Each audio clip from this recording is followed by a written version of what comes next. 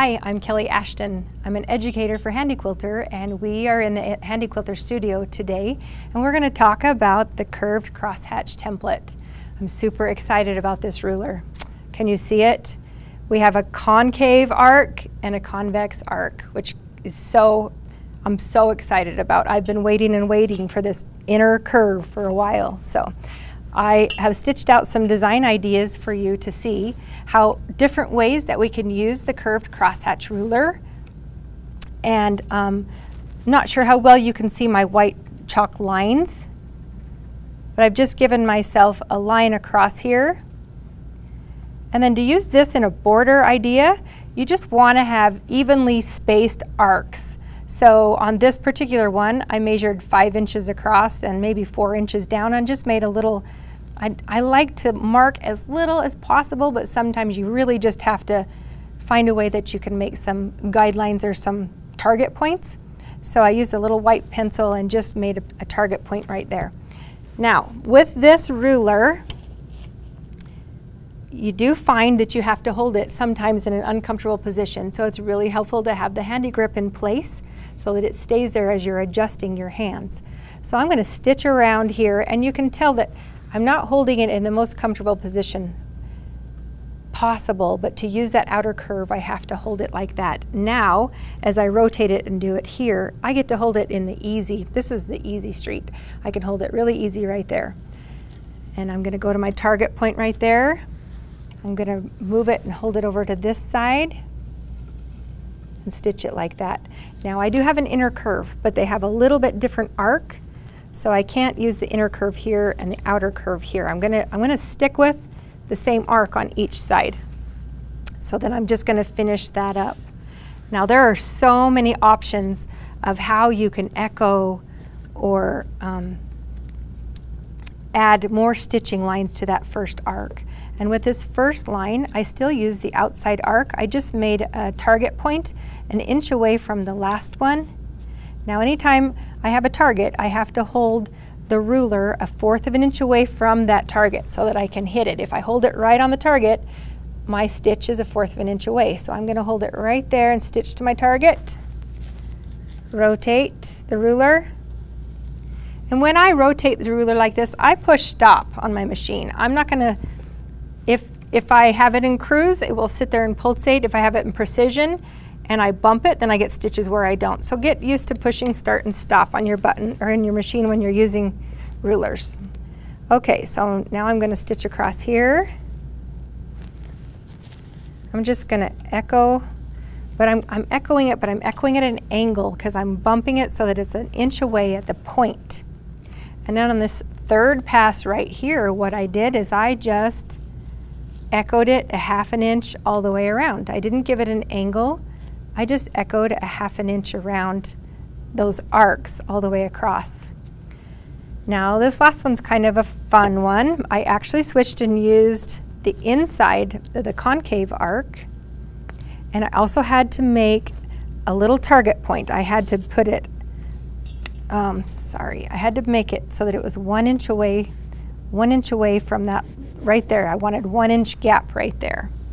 So I held this here, stitched like that, turned it like this, turned it like that. There are so many arcs and ideas that you can use with an arc template. So when I was stitching this out, I was trying to think of different ways that you can use a ruler for a crosshatch.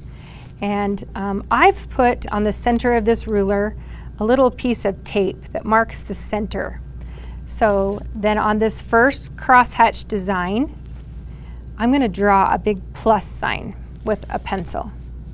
Okay, so after I've drawn the plus line, what I'm going to do is I'm going to use this vertical straight line right here, and I'm going to line my tape or the marking on the ruler. I'm going to line it right up on that center vertical line, and I'm going to just stitch around it. Now I have to stitch, I'm going to make a 1/2 inch grid, so I've got to slide it down 1/2 inch. And when I do that, the line I'm using on my ruler is this etched line that's 1/4 of an inch away from the edge of the ruler. So I'm looking at two things. I'm lining up the center vertical chalk line with the center of my ruler, And then I'm also looking at the etched line and my last stitched line. So I'm lining up those two things as I stitch my next pass with the crosshatch. So I'm going to slide it down. I'm so right-handed.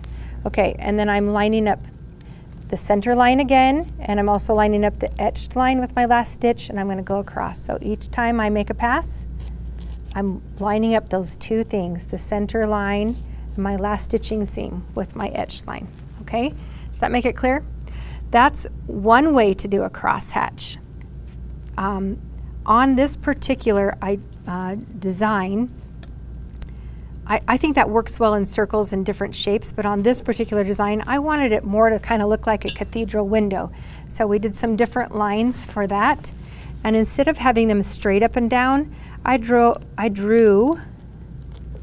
oh, my English sister teacher would not like that word. I drew the X again, but I drew it at an angle. So I'm using the same concept. I'm going to come. Let's see, I got to make sure that I'm echoing. Okay, so if I line the center line up on my angled line, I'm going to stitch it like this, move up 1/4 of an inch, I'm still lining up my center line, and as I go across like that, it works out pretty well. Okay, and this one I just drew straight lines again, but I drew them at a little different angle. And on this one, I did not draw lines at all. What I did is I just held the ruler at the angle that I wanted the lines to be curved at. And so I stitched them straight up and straight back. Now I'm using a highly contrasting thread, and it's often hard to follow a curved line, to backtrack exactly right on a curved line. So because I was using such contrasting thread, I stitched to the point I wanted to stop. I didn't move my hand or the ruler, and I stitched right back on the same ruler. And then I just advanced, lined up the only thing I'm lining up here is my last stitching line and the etched line on the ruler. And I'm stitching to the end and back, straight back down. Now when I have a double line like that, it really makes my thread stand out and show up quite a bit more. So there's times that I want to see that and times that I don't. All right, so that's the curved crosshatch. There's so many different ways. There's just not one answer to how to do a curved or a crosshatch. You can rotate those designs or those straight lines in any direction so that you get a different angle to your crosshatch. All right, one of my favorite things to stitch is the continuous curve. So even if I have a 4-inch or 5-inch block like this, I think this is 5-inch, this ruler worked particularly well for this size and shape. So because you can see that when I stitched it out, I have a double line. It's because I stitched it the first time with the outer curve, and then the second time I stitched it with the inner curve. So I went around the continuous the block designs the first time and then went around it again with the inside curve. I get pretty excited when I have a quilt that has like a 4-patch or a 9-patch or a 16-patch because I love some way of a continuous curve. So this is how the curved crosshatch works for me. I hope that you love the curved crosshatch ruler as much as I do. When I was stitching the Dream Big panels, I really was looking for an inner curve that could help me kind of hold the ruler as I went around those petals and kind of helped make it really precise. We have one, woohoo! Have fun quilting with this ruler.